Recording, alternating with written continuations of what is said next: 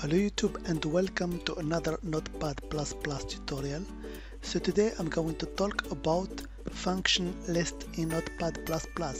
So are you ready? Let's get started.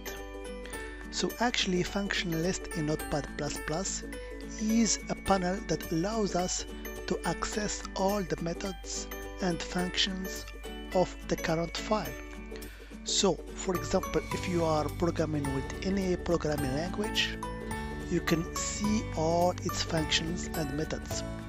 For example, let me show you. Here I have PHP example or file.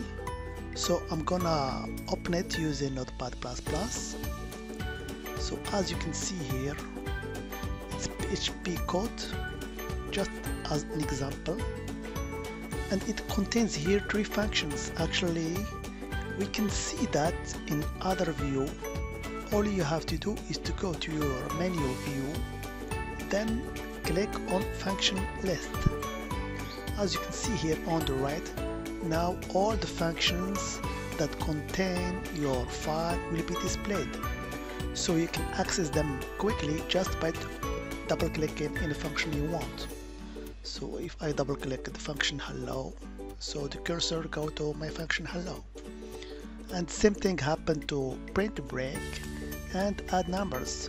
Okay, I can open, for example, a C++ file. Okay, so this is a C++ file, and same thing here on the right. Now you can see all the classes.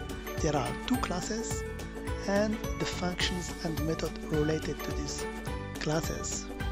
So if I want to access really quickly any function, I can just double click it. For example, this one here.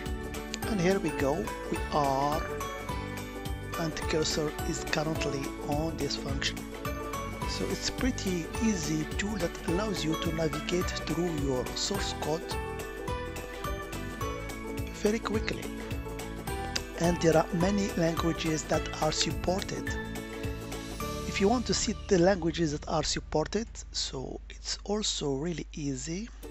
You have to click on the icon here of your Notepad++, properties, and you go to your directory actually.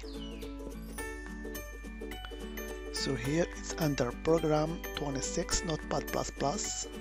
So this is the current install directory, and just in the root directory you can see a file here called function list.xml. So if I open it, here we go. Here you can see all the let me just get rid of this function list here. So here you can see all the languages that are supported. So for example, Lisp, Ruby, Ada, Fortran, there are a lot of languages here that are supported.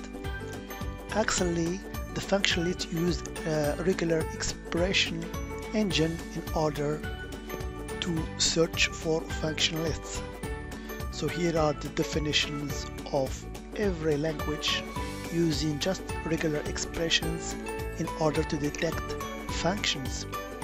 Of course, you can add your own language if it's not supported, but that's another story. You have to actually put some regular expressions here according to the language that you want.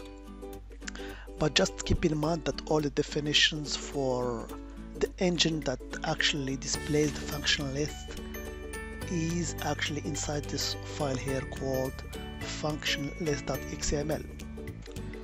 So that was just a brief introduction to function list. As always, I hope it has been informative for you, and I want to thank you for viewing. Bye bye.